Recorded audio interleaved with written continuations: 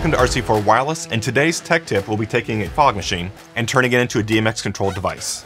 Now, forewarning, if you're not familiar with working with line voltage, please find someone that has more experience to do this project with you. This can be dangerous, and you're working with heating elements, you could start a fire, yada yada yada. So please, if you're new to this, find someone with more experience that can walk you through this project. When converting your cheap fogger to a DMX controlled fogger, a couple things you're gonna need. Obviously, we need a fog machine. I recommend you get a fog machine that is using a wired remote versus the infrared remote. It's just a lot easier to make the modifications to that version. I'm using a version with the infrared just because it was the easiest thing for me to get my hands on at the moment. Then we're gonna need an RC4 unit, such as this DMX2 DIM.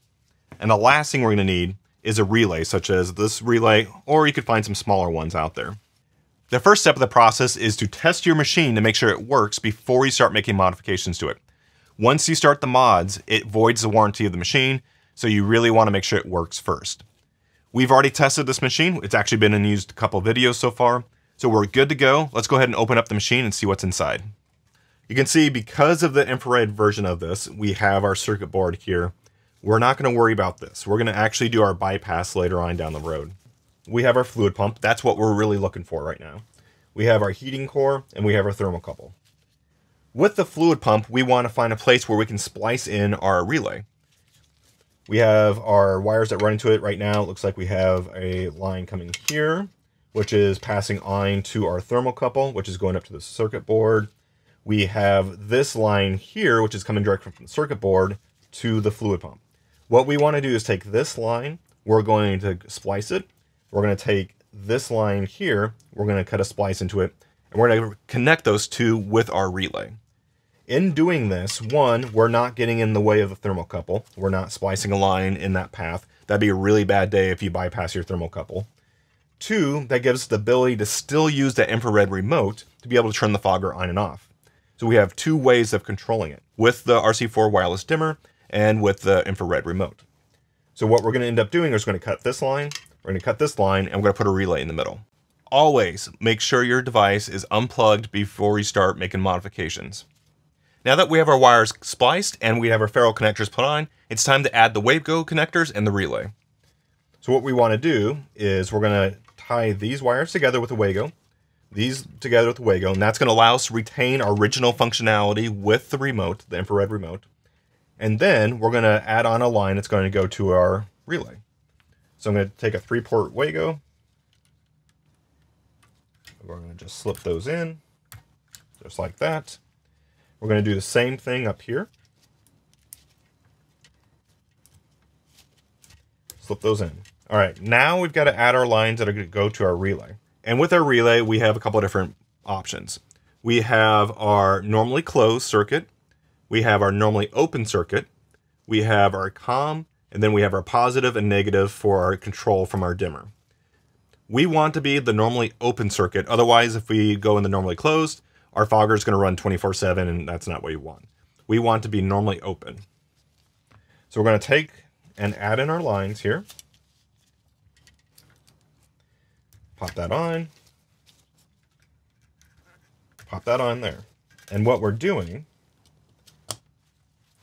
is we're going to the normally open circuit.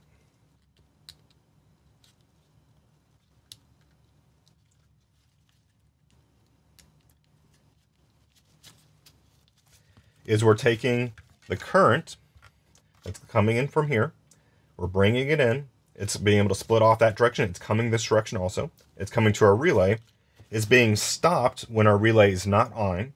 When we turn our relay on, it's allowing that current to flow, it's going to come up to this waveguide, and then it's going to go down to the pump, and the pump will run. And the way that we've wired this, we still have the functionality from the circuit board. When we use that infrared remote, that pump will still work as expected. So we have two options. We can use the relay or the infrared remote to make this happen. So we've got this in temporarily here. So that's exciting. Now we want to wire up our relay to our RC4 unit. And what we want to do is we're going to use dimmer A, the positive and negative. I'm going to grab our wires here, plug our positive in, our negative. And that's going to come to dimmer A here. Just a quick tip. Sometimes when you use these ferrule connectors, they can be too long and they'll stick out too far. You can just easily trim them down with a diagonal cutter. Because when you plug it in, you want your ferrule to go all the way up to the edge of the terminal. Plug this one in. Now that we're wired up, we need to set the address for your RC4 unit, and we need to set it to a non-dim curve, as we just talked about. To do this, you can use RC4 Commander, you can use a DMX cat plug directly in, or the easiest way is to use RC4's One Touch. So we've got our 12-volt battery, we've plugged it into our RC4 unit, we have made sure that we have connection to our transceiver, and we have DMX data. Now on my remote, I'm going to say the address that I want. Let's say I want this to be 101. I'm going to say 101 at full, enter. Now, 101 at full means that address 101 is going to be a non-dim. Once I have set that, I'm going to take my lucky screwdriver, and I'm going to press and tap set A, and now set A is currently working. And you can see the indicator on there. So dimmer A is now set as a non-dim. If I say at 0, enter, the relay just turned off. At full, enter, you can hear the relay turn on. It works as expected. Now that we know that we can control the relay from the console, let's plug our top back in, plug the circuit board back in. We're just going to temporarily set it on top. We're not going to put the whole thing back together until we know it works correctly. We're just going to plug this in here. Okay, we got that back in. And we're just going to gently let it settle and sit, make sure that there's no open contacts or anything like that. We're going to plug this in, and I'll see you in about 10 minutes, and we'll see if it works. Our fogger's warmed up. It's done its purge cycle. We've got some mood lighting going on. Let's give this a shot and see if it works. We're going to test our bump button on top here. So we'll just go quick burst. That works as expected. Now let's try to see if our console can control it. So I've got my connection here, and I'm going to say address 101. That's what we set for our first dimmer. So 101 at full, enter. At 0, enter. So now we have made a wireless DMX controlled fogger out of a $29 fogger. As stated before in the video, working with line voltage and heaters can be dangerous. If you're not sure what you're doing, please find someone to help you through the process. Each one of these foggers is slightly different, so make sure you take your time and look carefully about where you're going to put your splice and your relay in. We hope this tech tip was helpful. If you have any questions, please drop a comment down below. Thanks for joining RC4 Wireless. Make sure you drop a like, ring that bell, and subscribe to the channel to stay up to date with new tutorials coming out and how-to videos.